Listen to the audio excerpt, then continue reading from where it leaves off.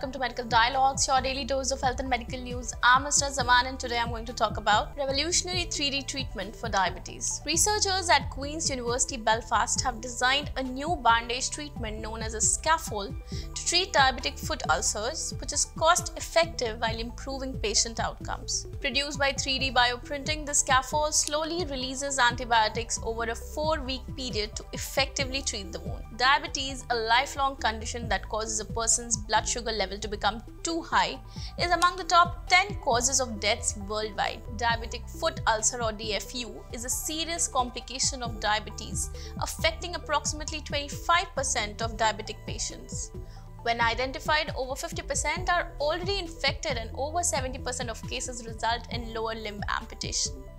The treatment strategy required for the effective healing of DFU is a complex process that requires several combined therapeutic approaches. As a result, there is significant clinical and economic burden associated in treating DFU.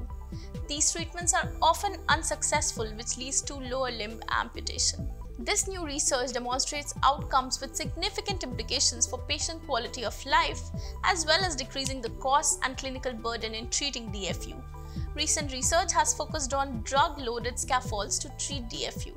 The scaffold structure is a novel carrier for cell and drug delivery that enhances wound healing. That's all for today. Stay tuned to Medical Dialogues for latest updates. Never miss a medical update from Medical Dialogues. Like, subscribe, and press the bell icon.